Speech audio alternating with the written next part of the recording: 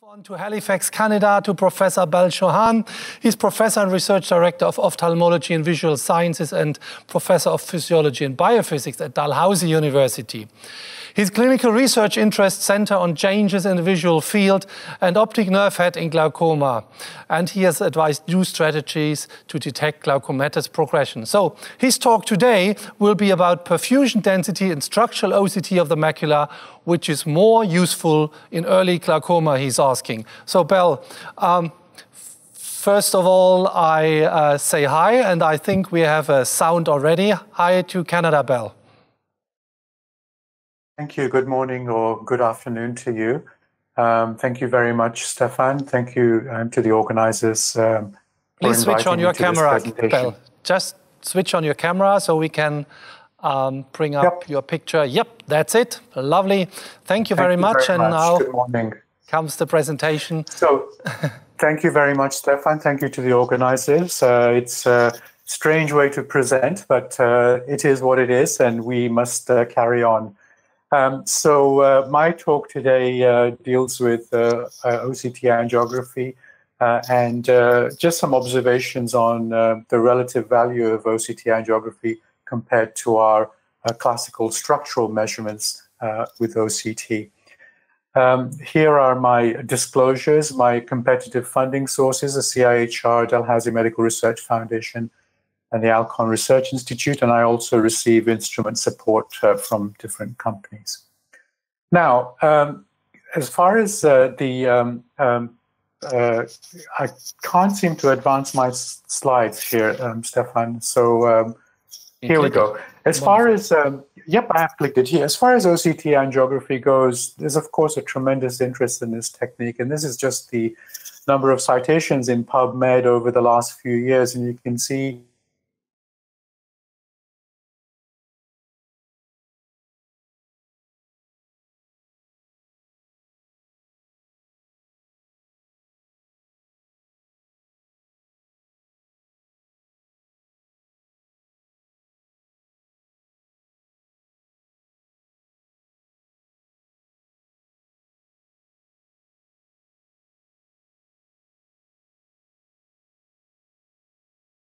a lot of interest in OCT angiography, also in glaucoma.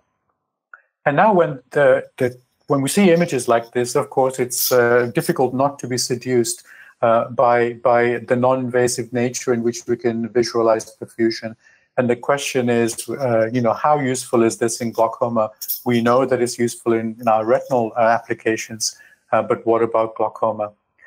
Now, when you look at how OCT angiography is able to resolve the various different plexuses, the 4 different plexuses here, on the top panel you can see at the level of the optic nerve head, and the bottom panel is at the level of the macula, 4 distinct vascular plexuses that we can see.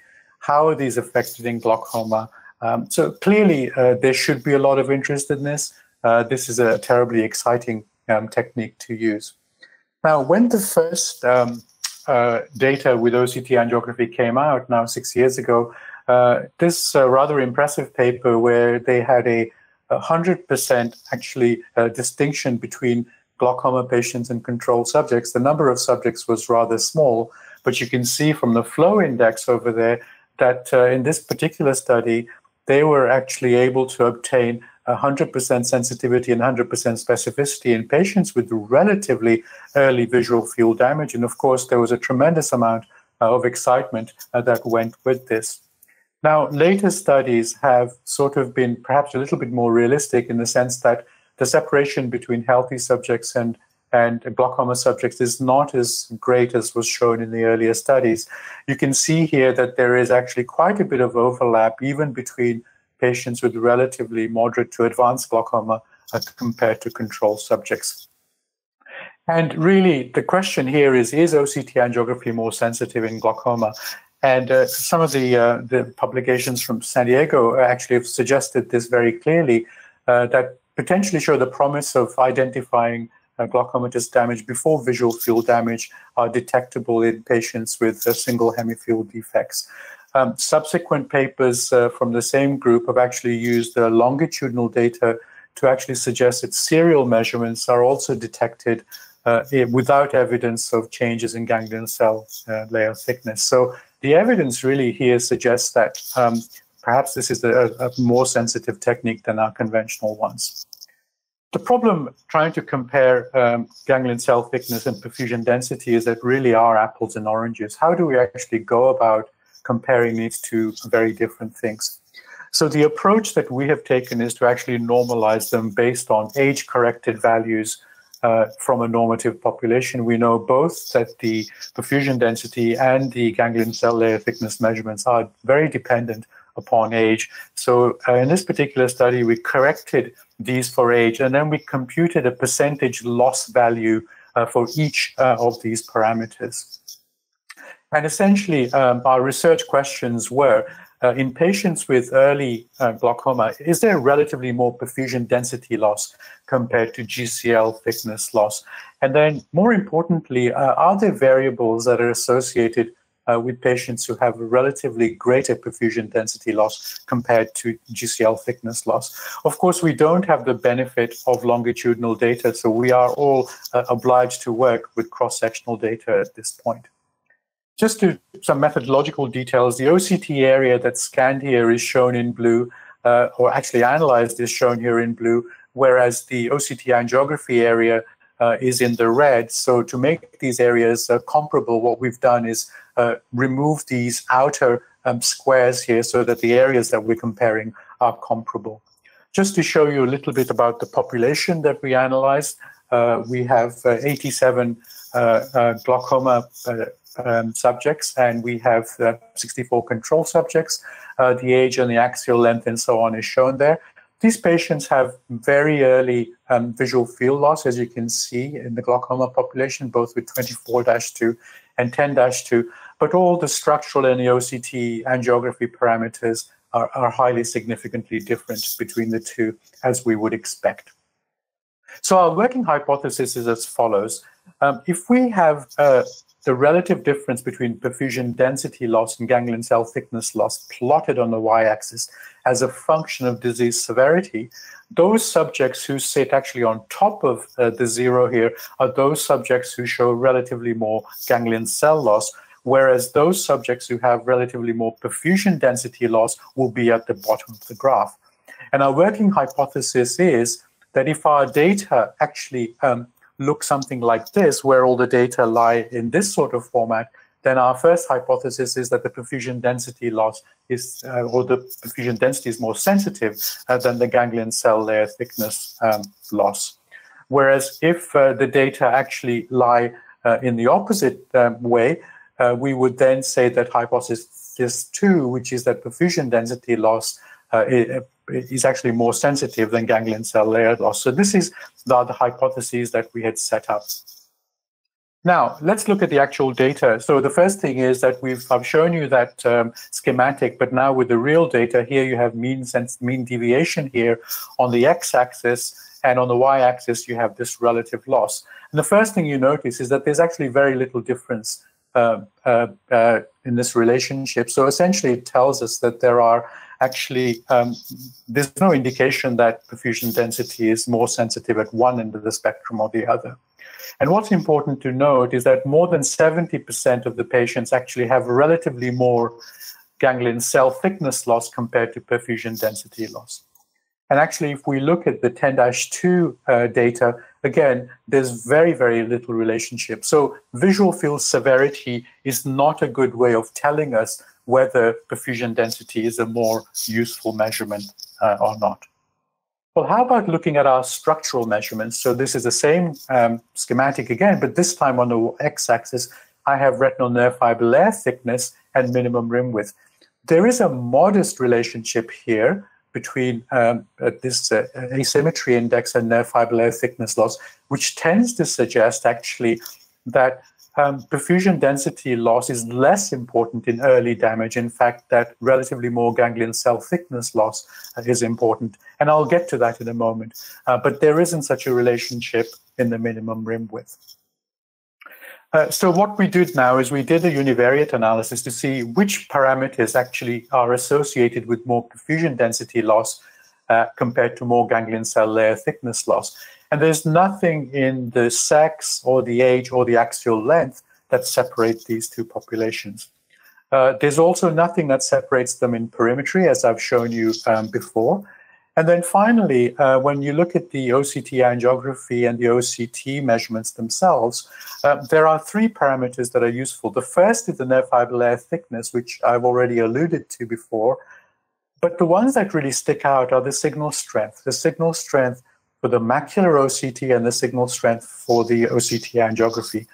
And this tells us that patients who actually have more perfusion density loss tended to have a worse signal strength both on the OCT and on the OCT angiography compared to those with more loss of ganglion cell thickness. So I will focus the rest of my talk on this topic. Now, let's then do a logistic regression. So the analysis that I showed you before was a univariate analysis that didn't control for all confounding factors. So a logistic regression basically puts all of these things together and tells you what are the odds ratios of these various parameters predicting variables that are associated with greater perfusion density loss. So the first one that comes up is female sex. And now I'm not going to focus too much on this because you can see that the confidence intervals are enormous from 1.25 to 48.79. And therefore, I don't really think that this is an important one. And furthermore, this wasn't significant in the univariate analysis. So I think this is just a spurious finding. The nerve fiber layer thickness is potentially a finding, and I don't have time to go into why that is, but if there are questions at the end of my session, I do have some slides at the end of the presentation, and I can try to explain this particular finding. But again, you can see that the signal strength, both of the structural OCT and of the OCT angiography, appear to be associated with those subjects who have greater perfusion density loss. So let's just look at the data in a different way now. So this is nerve fiber layer thickness here on the x-axis and the asymmetry index here on the y-axis. And I've shown you this graph before. But instead of showing you a correlation between these two, I'm actually going to split the data up into tertiles. I split them into equal thirds. And then I'm simply going to count the number of subjects who sit above this horizontal line and below the horizontal line. And here you can see, actually, when you look at these numbers, that there are actually an increasing number of subjects here who have relatively more perfusion density loss as the nerve fiber layer thickness actually increases. That's interesting. So now when we look at that for the nerve fiber layer thickness, let's now look at the signal indices. So this is the OCT signal strength, and you can see that this relationship is actually a lot stronger. And then when we look at our numbers here, you can see a decreasing number here of subjects here on the bottom part of the graph, showing you that fewer and fewer subjects with higher macular OCT signal strength have more perfusion density loss. And finally, when you look at the OCT angiography signal strength, this relationship actually becomes even more obvious, that you can see that relatively few subjects here with a high signal strength actually have more perfusion density loss, whereas if you have a higher signal strength, then you are more likely to have more ganglion cell layer thickness loss. So this is actually a fairly strong relationship, and not what we were expecting when we started this study, because we had thought that some of the other parameters like visual field loss or even nerve fiber layer thickness would be much more stronger predictors. But to our surprise, it was in fact signal strength which determined the degree to which there was perfusion density loss. Just to give you some context here, all of these signal images, you can see we have signal strengths from 30 to 44. These are all, I would say, exceptionally high quality images. We did not include any images that were poor. And that tells you that even within this range of high quality images, the perfusion density measurements were highly dependent on that. So let me give you an example. So here is a subject who has a signal strength here of 34, which is quite high, a perfusion density of 24.8. This is what the OCT angiography looks like in the superior vascular plexus. And this is an individual here with a high signal strength of 43 with almost identical perfusion density, But at first blush, in a busy clinic, when you look at these two, there's actually very little difference between them. So by the eye, you are not able to distinguish between these two images, but clearly they have a massive impact on what perfusion density measurement is derived from these images. And I want to draw your attention to the fact that signal strength may also impact certain things like segmentation. So here is a published paper where you can see progressive changes, but if you look very carefully here, you can see this vascular doubling that occurs in some of these images that could be due to poor segmentation or poor image quality. You can also, in fact, see here the appearance and reappearance of perfusion here, probably because of incorrect segmentation. This next study here is from our own lab, where we've shown that actually correct segmentation actually gives you different perfusion values. Here in uncorrected images, you can see this sort of area of blackness, which doesn't make any sense. But actually, when those images are corrected, you can see that the perfusion is more accurately reflected here. And also, in fact, you can see perfusion here on the temporal part of the disc, which you couldn't see in the incorrect version. So just to point out that, in fact, all these issues, such as signal strength and segmentation, are remarkably important when you look at perfusion density. So to conclude, around 2/3 of the patients had more ganglion cell thickness loss compared to perfusion density loss. And there was no evidence that, in fact, there was more or less perfusion density loss with disease severity, which is not what we'd expected. The signal strength, which I would say is a proxy for image quality, was probably the most significant factor that determined the presence of relatively more perfusion density loss compared to more structural loss. And as I had indicated before, all the images were very high quality, and that clinically it's very difficult to determine the difference between two images with probably statistically significant signal strengths. So the bottom line is that it's actually quite difficult, at least in glaucoma, to determine the degree to which glaucoma alone, or the severity of glaucoma alone, leads to perfusion density loss, and that things like image quality and image segmentation are probably much, much more important than we give credit for. Thank you very much for your attention.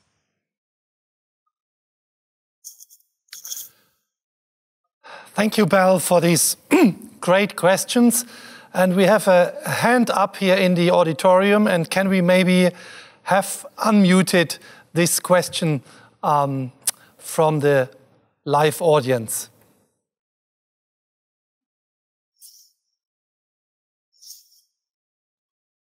So while we work out on the unmuting, one question in the chat is, how many scans did you perform, manual segmentations or corrections? So how many scans did you perform, and did you segment manually as well? Right. Yeah. So these scans, these are scans in a longitudinal study. So these are macular scans, which have I forget the exact parameters of the scan, but they're the standard macular scan that we used. Image segmentation was checked. It wasn't checked for every single line scan, but it was checked for alternative line scans to make sure that the segmentation was correct. Now, I have to point out that the segmentation in the macula is probably more accurate than it is in the nerve head, because simply the structures within the nerve head are a little bit more irregular, but the segmentation in the macula works relatively well compared to that in the optic nerve head. So these are scans that are acquired as part of a longitudinal study.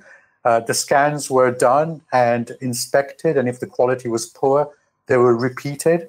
And if the scan quality was less than 25, they were not included in the analysis.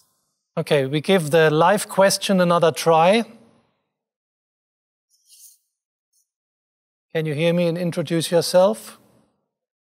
Maybe just an accidental hand. So do you think the lower signal strength scans may lose? Hi, hello. Hello? Hello, hi. So go ahead with your question and introduce yourself, please. Right. Thank you. My name is Hina. I'm from Pakistan. Mr. Chauhan, thank you very much for your very interesting talk. I just wanted to know that segmentation and signal strength seems to be a big issue with the research that you've just carried out. Would the newer machines that are just being marketed in the Indian subcontinent these days, the CIRS, 6000 and 7000 and many other different machines, they really emphasize on improving signal strength and better algorithms at segmentation. Do you think that will make an impact, or should we consider that these machines would be better? Is there any research in that direction? Thank you. So first of all, I don't have experience with any of these other techniques that you've mentioned.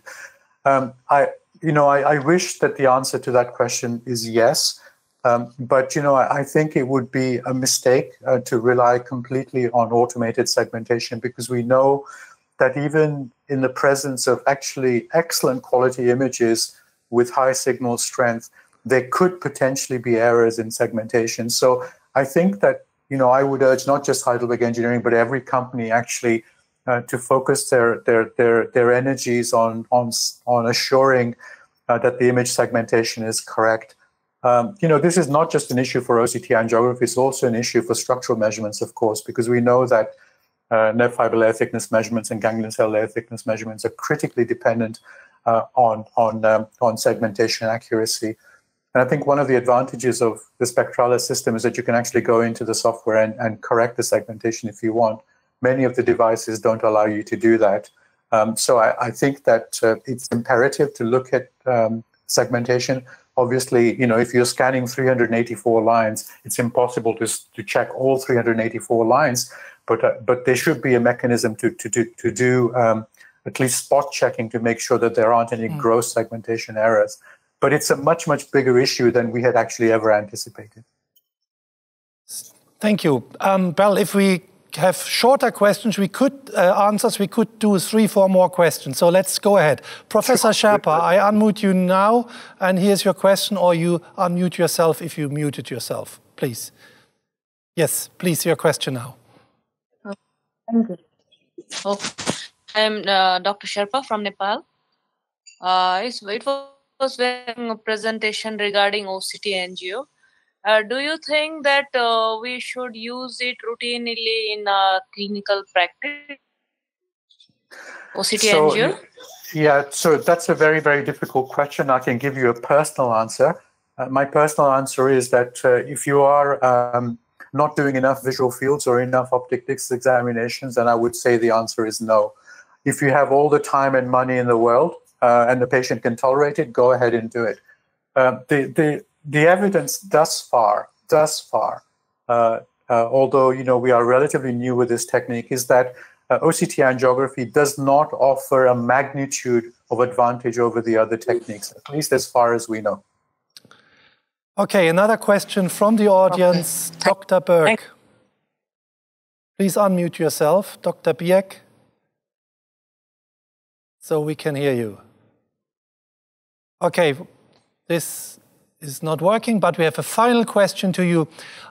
Do you think the lower signal strength scans may lose some focal signals, therefore contribute to the reduction of the density measurements? Yes, I would say very much so. And I think our study probably points to that, because I think if you have lower signal strength, it's one of the factors is that the signal strength is computed as a function of the signal to noise ratio, and then of course if that's lower, then it's quite likely that you're not going to detect perfusion, or it could be the other way around, that if you have a poor image quality, that you may not be able to resolve this perfusion, and therefore you have a loss of perfusion density. So that's very, very much the case, yes. Can you spend, say, 10 seconds on the answer? Is there any perfusion density difference in normal tension glaucoma versus primary open-angle glaucoma? I have no comment on that, Stefan, because I have not looked at that question rather. Good. It's not an interesting question. So, yes. Well, we are through it, and I allowed all the questions that came, and thank you for sharing. It was a fantastic presentation. We could have discussed much more, but now it's time to say bye to Halifax, Canada.